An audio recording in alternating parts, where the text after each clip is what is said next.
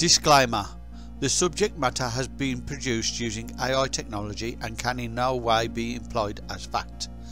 The AI works on articles and blogs, so may only be deemed as what others believe, not necessarily the editor of this video. This video is in no way intended as fact or intended to cause undue stress, only for entertainment value. This disclaimer is produced by Tony of Tony's Music. Thank you. Coming up with ideas for your logo can be a creative and exciting process. Here are some tips to help you generate ideas. 1. Research. Start by researching different logo designs and trends. Look for inspiration from successful brands, design websites, and logo galleries. This will give you an idea of what works well in logo design and help you stay updated with current trends.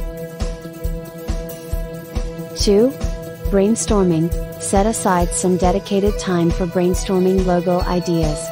Write down any words, concepts, or images that come to mind when you think about your blog post topic. Don't worry about the quality of the ideas at this stage, just let your creativity flow. 3. Sketching.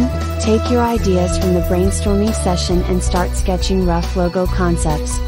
Don't worry about making them perfect, the goal is to get your ideas down on paper. This process will help you visualize your ideas and refine them further. 4. Feedback. Share your sketches with others and ask for their feedback.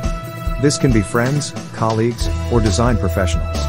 Their input can provide valuable insights and help you identify any areas for improvement or new directions to explore. 5. Concept development. Once you have chosen a few promising logo ideas, start developing them further. Explore different color schemes, typography options, and variations of the design. Consider how the logo will look in different sizes and formats. 6. Storytelling. A great logo has a story behind it. Think about the message or story you want your logo to convey. How does it relate to your blog post topic? Incorporate elements and symbolism that reflect your brand identity and values. 7. Refinement. Refine your chosen logo concept by eliminating unnecessary elements and simplifying the design. Focus on creating a clean and visually appealing logo that is easily recognizable and memorable.